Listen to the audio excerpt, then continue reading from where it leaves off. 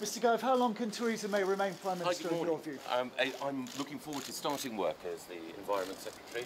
I'm looking forward to being part of a team united behind Theresa. I think she's doing a fantastic job at the moment. So thank you very much. Are enemies close by hiring him?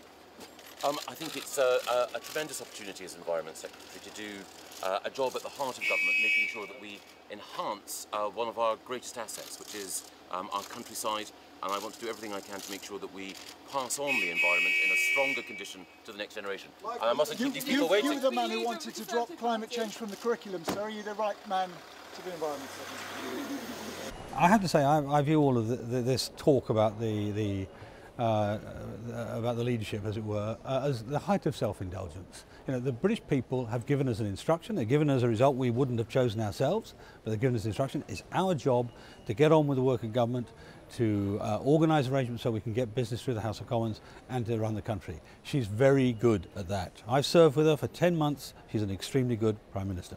Will Theresa May still be Prime Minister by the end of this year? Yes. And beyond, into 2018? Yes. That for a 5-year term? No, I'm not going to go through a conditional set for you. All right? Okay.